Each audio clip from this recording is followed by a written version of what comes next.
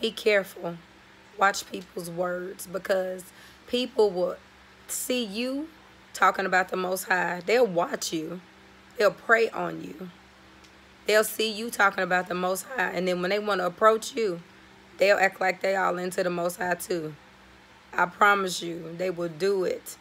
They could be a straight up non-believer 1 minute, and the next minute they'll come right and be like, yeah, I love the Most High. Yep, he's good, this, that, and the other, blah, blah, blah. Everybody confront, but the Most High knows whose heart is with him and who's not. Like he says, their mouths have my, what, my name is on their lips, but their hearts are far from me. Thank you, Holy Spirit. So be very careful. People love to front, to get into your circle, to get into your heart, to get into your life. Don't let them. Pray for strong spiritual discernment and strength from him that only he can give you, so you can stay at peace, because people are preying on good people right now. Don't let them prey on you. Peace and blessings.